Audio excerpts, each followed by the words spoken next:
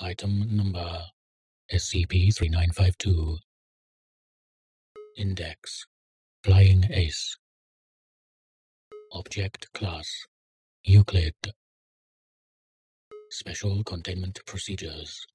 SCP-3952's area of operation is to be monitored by ground-based radar at all times, with civilian aircraft diverted from SCP-3952's flight path.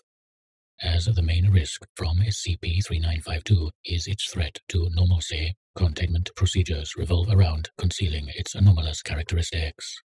Site-1922 has been established with the guise of a private vintage aircraft restoration organization, Society for Conservation of Planes, in order to provide a plausible explanation should the existence of SCP-3952 come to the attention of any individual with at least one aircraft resembling SCP-3952 in constant operation.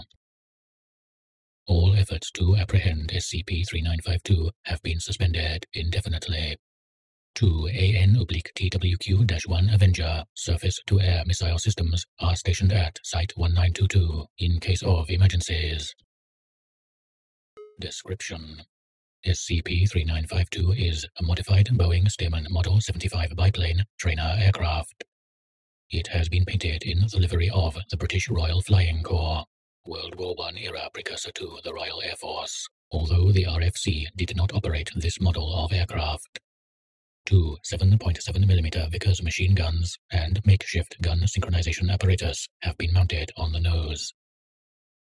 SCP-3952 is constantly airborne, without any requirement for fuel, ammunition, or maintenance, and flies in a random pattern within a 400 square kilometer area in northern Minnesota, USA.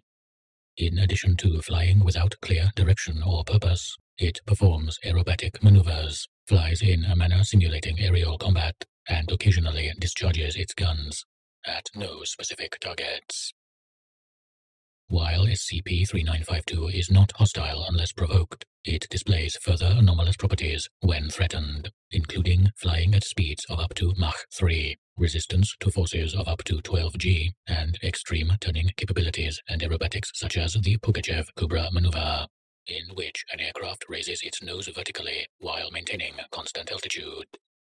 In these situations, it has also been observed to exhibit localized reality warping capabilities, involving short-distance temporal and spatial displacement and corporeal-incorporeal phasing.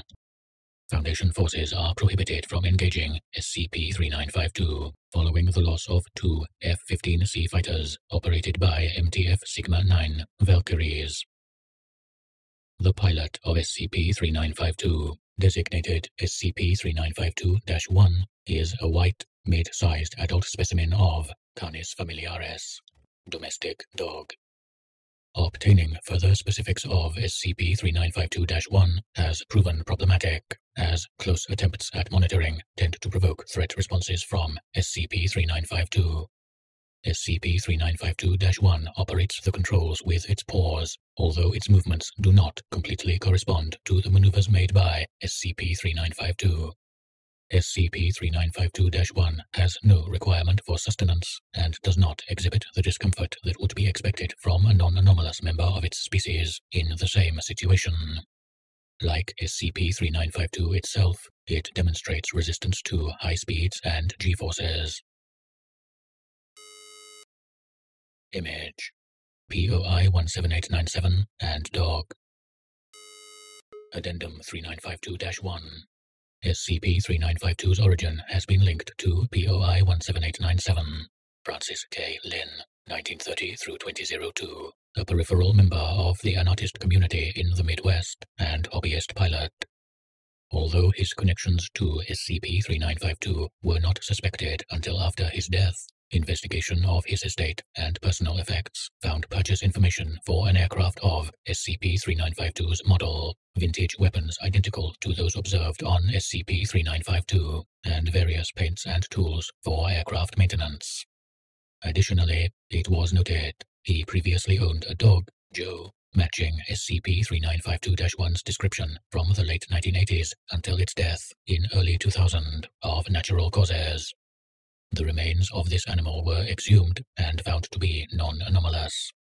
It remains unclear if and how POI 17897 was responsible for SCP-3952's creation. However, the following message in POI 17897's handwriting was found amongst his personal documents. Document 3952-1. It's a cliché to say those who have left us are somewhere up there looking down on us, but in your case, I can believe that. I know the plane isn't quite right, but it was the best I could do. At least I didn't try and put the hat and goggles on you. You're going to be world famous, even though you were always cooler than I was. The nights are dark and stormy without you, my friend.